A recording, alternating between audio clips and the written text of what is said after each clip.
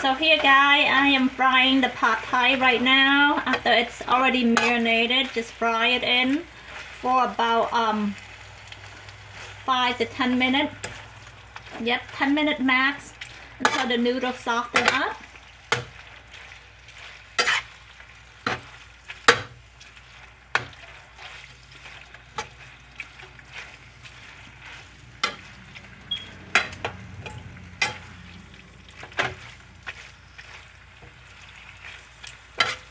Let it sit, and after it's done guys, of course, here's the egg and the sausage that I already fried, and you just pour it on to the noodle, and afterward you got the lettuce and the onion. You just pour it in, mix it in, and then the pad thai is ready for serve. It's already smelling good already.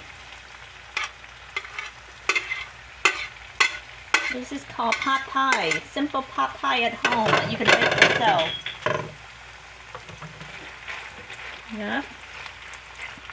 So the vegetable is last, and then it should be ready to serve with hot sauce. So good.